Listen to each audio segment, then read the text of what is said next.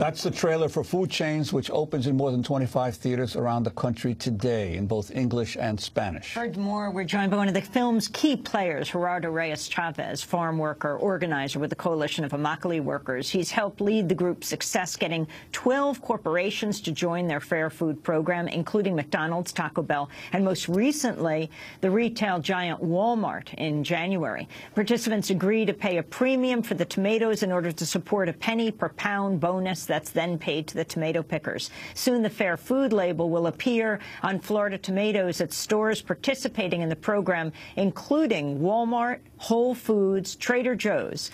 Gerardo Reyes, welcome back to Democracy Now! Gerardo Reyes-Chavez, it's great to have you with us. Talk about this latest, Walmart, I mean, the world's largest retailer, that you got them to sign on to this. What does it mean? Well, it means a lot of things.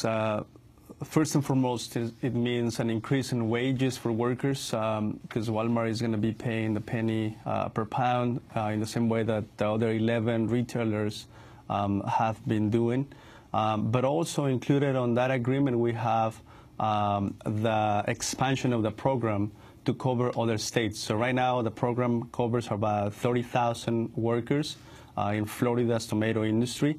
But then starting on May and June of 2015, that's going to expand to every state along the east coastal line.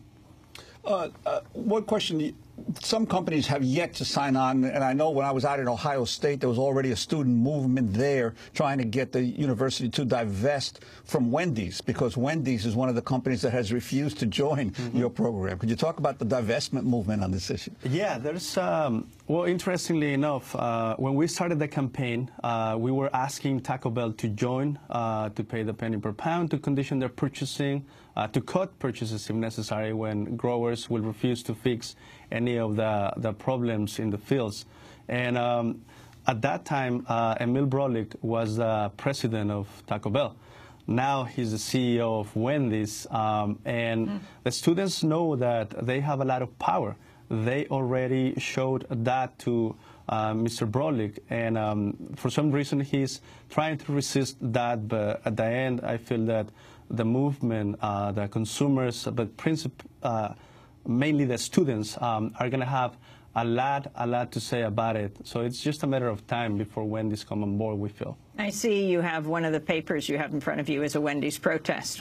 Which protest is this in the country? Well, as part of the film that you were mentioning a little bit earlier, there's going to be about 12 protests and more that are being organized over the weekend of the 21st, and some protests over the weekend of the 28th.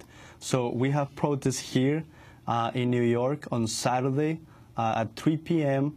After the screening at the Quad Cinema. We're going to march from Union Square to Broadway to protest Wendy's. I want to play another clip from Food Chains, which describes how supermarkets are controlling prices and squeezing